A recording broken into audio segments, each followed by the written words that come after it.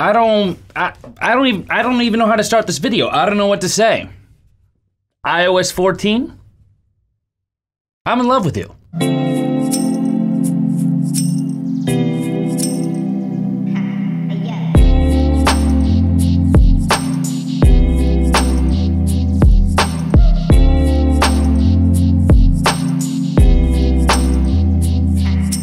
What's up, YouTube? It's your boy, BMAC. And if this is your first time here to this channel, welcome, thanks for stopping by. Make sure you hit that subscribe button with all notifications turned on so that you never miss another video on this channel. And if you've been here before, or if you're already subscribed, welcome back. So the first beta release of iOS 14 is here, and oh my gosh. I have had a few days to play around with iOS 14 and so many things to talk about. These are my top 10 iOS 14 features that I've discovered thus far. Let's get right into it. And starting things out in the 10th spot has to be Picture-in-Picture. With Picture-in-Picture now in iOS 14, we do have a way of multitasking when it comes to watching your video stream and getting other things done on your device. If you're watching something like Netflix, for example, you could actually exit Netflix and the video stream from your Netflix show or your movie is still gonna be on your display in picture-in-picture format. Regardless of what you plan on doing, it is awesome to now have picture-in-picture in iOS 14, something myself and other creators have been asking for years. Shout out Viper. I know Viper, another creator here on YouTube, has been asking for this for, I think, forever, to be honest. So congrats, Viper, they finally listened to you. Picture-in-Picture in iOS 14 in the 10th spot in my top 10 list. The next update that I love are the updates and changes we got in Messages. Yes, just when you think Messages can't get any better, they do in iOS 14. There's a couple different things going on for the Messages app in iOS 14, but for me personally, the three things that stick out the most have to be the ability to pin conversations, specifically mention an individual within a group conversation, and have inline reply so you can specifically reply to a specific message within the group conversation itself. The reverse side of this is that you could actually set it up so you only receive notifications for a group conversation when you're mentioned. So you could specifically call someone out and at the same time, only get an alert when you're called out. Group conversations, we love them, sometimes we hate them, but luckily with the changes coming in iOS 14, I do think group conversations are gonna get just a little bit better. Or a lot bit better. Depends on how your group conversation actually is. Next up, let's quickly cover, oh, I just knocked myself in the chin. Spatial audio for the AirPods Pro. This is gonna be awesome. Listen up. Pun intended. In iOS 14, the AirPods Pro are indeed now going to get spatial audio, which, without getting too technical, basically means your experience using the AirPods in your ears when you're watching a movie or a TV show is going to become that much more like your experience as if you were in a movie theater. I really like this feature because personally, I use the AirPods Pro most for when I'm actually watching content on my Apple TV. They're not technically my choice for when just casually listening to music around the apartment or out and about. So now that we're getting spatial audio with the AirPods Pro, totally changing the way we're gonna be experiencing sound with the content we're consuming while wearing these things, I mean, there's only, it's incredible. I love that. But coming in at number 6 is a feature that wasn't really announced at WWDC 20 and is still probably widely unknown, but a feature I absolutely am head over heels in love with. Back taps. Now I know what you're thinking. BMAC, what back taps? What are you talking about? What are back taps? Back taps. Bear with me for a second here. This one is awesome. There's a new feature in iOS 14 that allows the device to actually recognize when you double tap or triple tap on the back of the phone itself. For me personally, I have this set up on the iPhone 11 Pro Max so that when I double tap, it enables reachability mode. I was literally just saying like 2 weeks ago how I miss reachability mode on the new iPhones because we no longer have a home button. And then just like that, with an update in iOS 14, we now basically have that feature back, but instead of double tapping on a home button, you're double tapping with one finger on the back of the phone. You also do have a triple tap option. I'm still trying to figure out what to use that for. Currently, I have that set up so when I triple tap on the back of the iPhone 11 Pro Max, that brings up the app switcher. But realistically, the coolest thing here is that the possibilities are endless. You could even use them to invoke Siri shortcuts. So if you wanted to, you literally could turn on a light in your house just by double tapping on the back of your phone.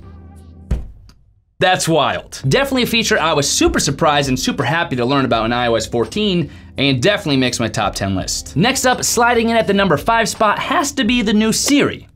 in iOS 14. Actually, I don't think it's the 5 spot, it might be the 6 spot, or the 4 spot. I don't know, I'm losing track. Regardless, next up. As much as I love and use Siri on a daily basis, I do have to admit in iOS 13, having Siri pretty much commandeer your entire phone when you're using her, it got to be kind of annoying, especially if you want to be able to use Siri while still looking at information or something that's already on your display. What's awesome is that we have a new UI system in iOS 14 that has a very compact, non-intrusive Siri graphic animation that pops up when you're interacting with her. It's pretty self-explanatory. It's basically Siri, but with some further enhancements. She no longer takes up the entire screen. You don't have to see the words that she's recognizing, and if you're asking her to do something, there's different kind of graphics or pop-up animations that go along with that. But now it just feels different. It feels better. Now it feels like Siri is an integral part of your phone, an actual artificial intelligence, instead of some kind of like side app that just opens up when you interact with her. So it just feels like it's more, feels like it's smarter. Why did my voice just crack?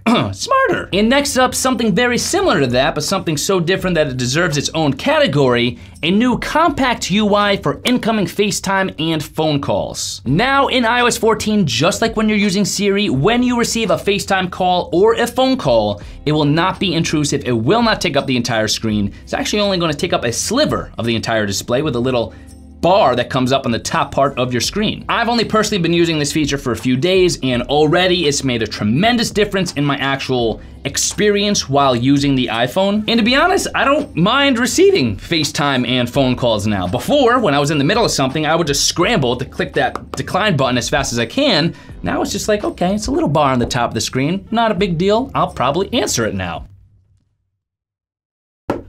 Just saying. And moving things right along, next up, I do want to spend a few minutes talking about the new Music app. The new Music app in iOS 14 got even better. Even though there wasn't a whole lot for me to complain about regarding the Music app in iOS 13, I guess you could just say it was slightly boring. Not a whole lot to like look forward to while using the app. You would just have a straight white or a straight black background in the Music app when you're playing music, and there wasn't a whole lot to like look at. It just didn't really feel like polished. It just kind of felt like bare bones. But now, in iOS 14, we get this amazing new animated gradient on our Now Playing page that matches the colors of the album artwork, and it just gives you an advanced iOS feeling on the iPhone, a very Apple-like music experience that just feels professional, finished, polished, just feels good, like you enjoy looking at the screen now when you're playing an album. On top of that, albums and playlist pages are gonna be organized a little bit differently with more emphasis on the album artwork itself, along with some new icons and some general organization changes throughout the app itself too that are just gonna, I think, make the whole experience that much more easy and that much more fluid for you when you're actually using the app. Sliding in at number 3 is a new dedicated sleep mode. So yes, your dreams have been answered. Because you know, sleeping, dreams, it's connected, it's, okay. Yeah, sleep mode in iOS 14. So now in iOS 14, we do get a dedicated sleep mode that works awesomely with watchOS 7, which we will be talking about in an upcoming video. Stay tuned for that, subscribe so you don't miss it. And the new sleep mode in iOS 14 makes winding down for the night, literally winding down, pretty much seamless. There's an actual wind down setting that will wind down the notifications and your actual usability of the phone as you approach your bedtime, which is fully customizable, by the way. And then you'll have a do not disturb window, which is from your scheduled bedtime up to the point in the morning where you wanna wake up. It's an awesome way to prepare your body for sleep, keep your body asleep, and then have you ready to go with the notifications you need in the morning when your day's getting started. I'm a huge fan of the sleep mode. Sometimes I need a little extra motivation to close out the distractions at night and actually get ready for bed. So I'll be using and testing out sleep mode more and more in the coming days and weeks, and again, seeing how that works with watchOS 7, so more on that to come.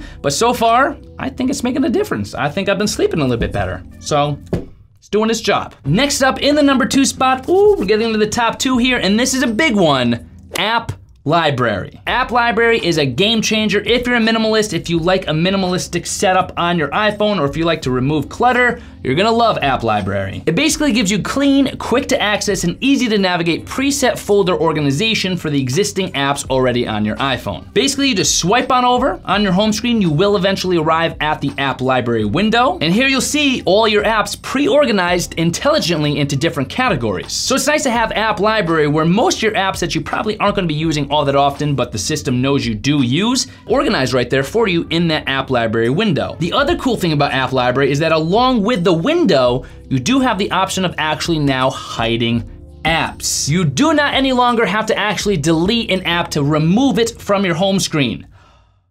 I love this. This is ridiculously awesome. This helps me keep my iPhone minimalistic, organized, working for me so I could be the most productive iPhone user that I can be. App library, so far, incredible. But we do have to leave a few minutes to talk about probably the most obvious #1 feature, my personal favorite feature of iOS 14, widgets. Wiggity, wiggity, wiggity, widgets. I tried to do something special there, but that didn't come out that great. With this one additional feature of widgets on the home screen, just like that, you get additional customization to really make your iPhone your own. You get additional productivity potential, and overall, you just get a better glance at the information you need readily available for you just by looking at your home screen. Now you can see I only have the Apple stock widgets available right now. I'm sure in the coming weeks, we will have additional third-party developer widgets that'll be compatible here. But you can see just by glancing at my phone, I could see the weather outlook, and then you could also see your activity. There's different widgets you could use here. You really could just set them up for what you want. And then on top of this, you have a feature within widgets called widget stacking. So you can see on these widgets, these are kind of like widget folders. Just by swiping on the widget itself, you could bring up additional widgets, therefore getting all the information you need right at your fingertips, right on the home screen, just with a simple tap or simple little flick. This is fascinating to me. This, in my eyes, makes better use of the additional screen real estate we have on these larger display iPhones now. It's not like the entire screen on your home screen is just being consumed by apps now. Now we actually have useful information and customization that again makes this phone your own. Hopefully we'll have additional sizes and shapes for widgets in the future, but for right now, I love the direction that Apple is heading in with these widgets in iOS 14, and I personally can't wait to see where these lead in the future. But those are my top 10 features of iOS 14. I'm sure I'll find more in the coming weeks, coming days. If you guys have one that I missed, or if you have one that people don't really know about, comment those down below as well. I'm gonna go check out iOS 14 in a little bit more detail, go deep diving into settings and such, so don't expect me to be available for about the next 104 hours, because that's what I'm gonna be doing. I'll see you guys in my next video. Oh, look at the widgets, Gucci, Gucci, Goo, so cute, so cute. Look at the little widgets, oh. I know that's a really weird way to react to widgets, but can you blame me? I mean, they're widgets. So cute.